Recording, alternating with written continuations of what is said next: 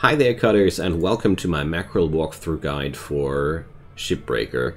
We're going to dismantle a tier 5 mackerel together, and my plan is to show you the basics of this very beginner-friendly ship and how to dismantle it as easy and quick as possible, and how to slowly get your work procedure to get that whole thing towards getting that whole thing salvaged in one shift. Because if you're good at it, you can easily get these things in one shift into the smelters. So let's get right started, shall we? So to get ourselves a little bit fast towards, let's reel ourselves in, and I want to start and grab myself the antennae. What I really like about the mackerel in general is that it's a ship which is extremely good if you just want to grind your links tokens real fast or just progress real quick. It's a very, very friendly and chill ship. So first we gotta get in and decompress. That's true for every ship, but luckily with the mackerel we only have one room to worry about, and that's this one. The decompressors are usually found above the door or in the vicinity of that. After that's been done, we're going to open the doors again, and let's see, first we're going to check if there's any data drives inside here, but doesn't look like they are. And the next important thing is, oh, here's the data drive. I wanted to pick it up, not shove it away. And then we get all the way back there, and I really like to start dismantling my mackerels from this point. So first solve these, grab the computer, and tether that thing really quickly in there. So other side does the same thing. We're going to just take care that we're not going to split saw into anything else. If you're insecure with the usage of the split saw, it's completely okay. Just keep in mind that using the stinger is safe but slower. So the more you get used to the safe usage of your split saw, the faster you will become with your work. So it turned out that the interior of the walls here was not decompressed yet, but nothing bad happened. There was just a suction of air, which was friendly enough to remove the aft portion of the ship for us. So sometimes there are doors leading into the walls of the ship, which weren't available here, so we actually had no chance but to decompress this way. But that's not necessarily a catastrophe. Decompression is only a problem if the torrent of air starts to slam items together that are explosive. Now, after that has been removed, the only thing we're interested in anymore is at the rear section of the ship. We're going to laser away that thing. Just take care that you don't split saw too hard into the back panel here, because the thruster cap is something we might want to keep. So, oh, here we go. Don't know why it was stuck, but yeah, we came for the power bank, aka the thruster, which is one of the most valuable parts of the ship, and the whole aft section now can be just tethered into this into the processor. We got the power, we got the fuel tanks and everything else, which was interesting about that. So let's get right into the ship. So here goes the same procedure. We're split sawing carefully where we can, and while passing the nacelle, I'm already cutting that thing out because the nacelles are really, really valuable. Just check, it's just a double one. Sometimes they have 2 cut points, sometimes they have 4.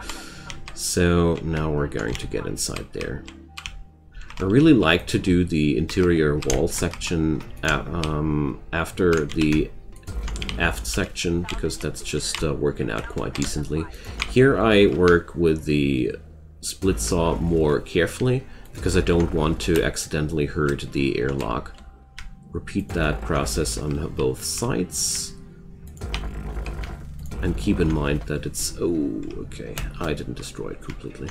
So luckily the items are not immediately dying when you laser into them. Okay, so now after that's all done, you can just pop off this part of the ship. And we're just tethering it in. So now with this thing, always keep in mind you want your tethers on these outside structures. Makes everything a lot easier. And here, just casually yoink that airlock console. It's just valuable, and it would be a waste to let that go. Alright, we're now slamming the remaining items into the barge. So there we go. Oh yeah, that was a failed tether. So I just want to spend as many tethers as possible before I go back to the kiosk. Whenever you misplace your tether and you notice it, you can also just press the Y button to cancel it before it goes off. So here we go. Power unit, and now let's head back to the kiosk. I always try to spend as many tethers as possible before I head back to the kiosk, because obvious reasons. Alright. There we go. So, just replacing our tethers. And now we're going to continue the work on the other side. I'm using these spikies to go faster than I could. Alright. So this side goes the same way, but luckily there's no airlock in the way, so our work will be even easier. So here goes the nacelle again.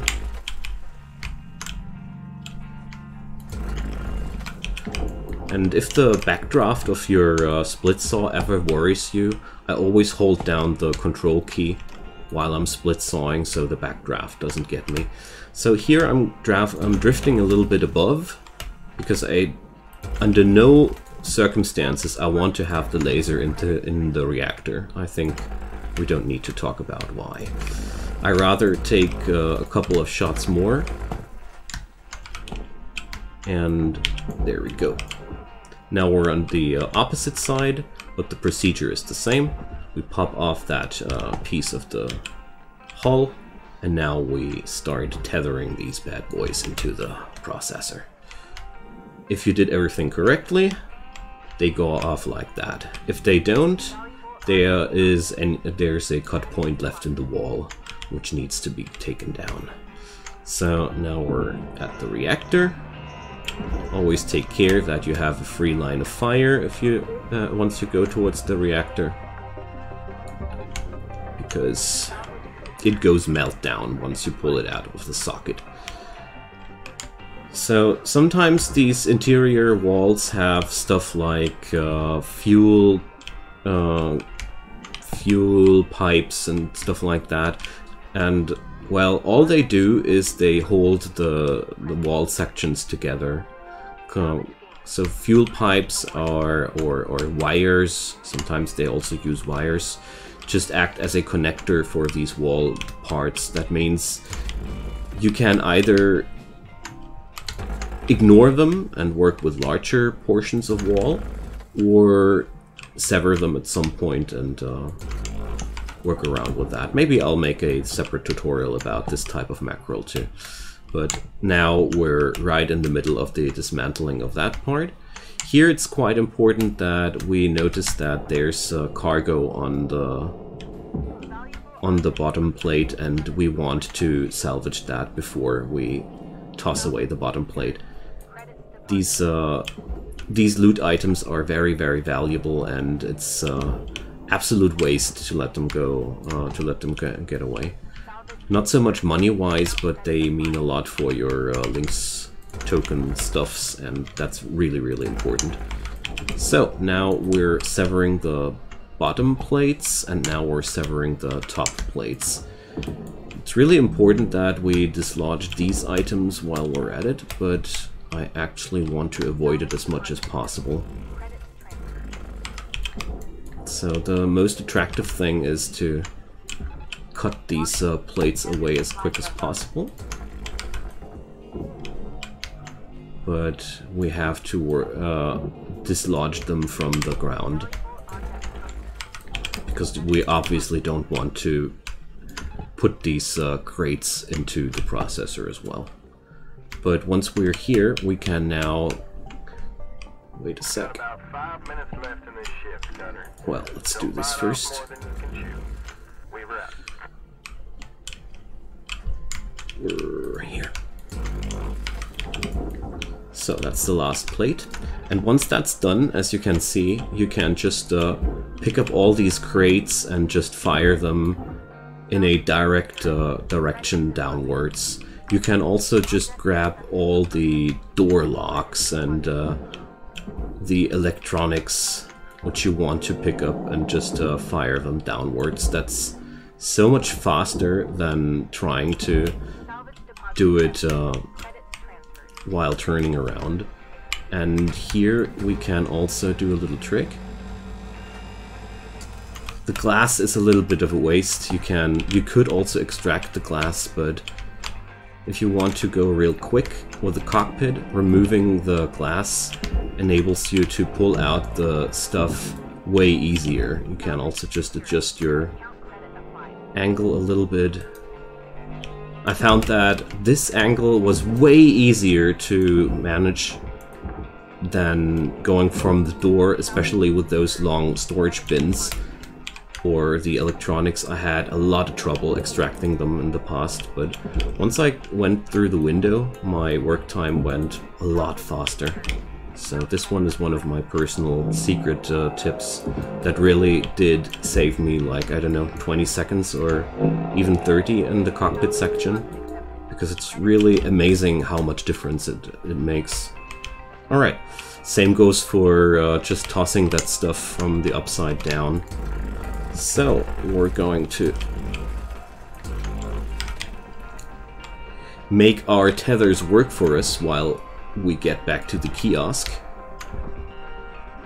because we're practically done.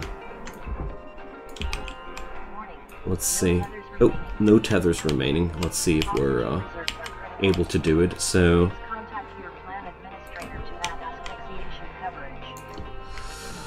we almost have 3 minutes left. I'm quite happy with the outcome. So that means we could have went for even a little bit of a more thoroughly work here. Let's check out if everything works out. Yes. So turns out that I forgot a few boxes there. Let's head over there. There's a couple of items still floating around there. A few crates that I missed. Alright, let's make sure that this thing goes into the furnace. But yeah, that's your average mackerel. This the construction of it, like the front, middle, and aft section, they are almost identical every run, and therefore you can work around with them just like that. Keep in mind that every mackerel has some sort of specialty though, some sort of cargo or scientific equipment and all these things. But these tricks I worked around here, they apply for pretty much every mackerel model out there. Just keep in mind that when there are cables or pipes involved, for the pipes, always flush them empty before you do your other magics. That's really important. Pipes can be cut, wires can be cut. If they bother you, just cut them in twine. That's just how it is. So let's check out how much money we got.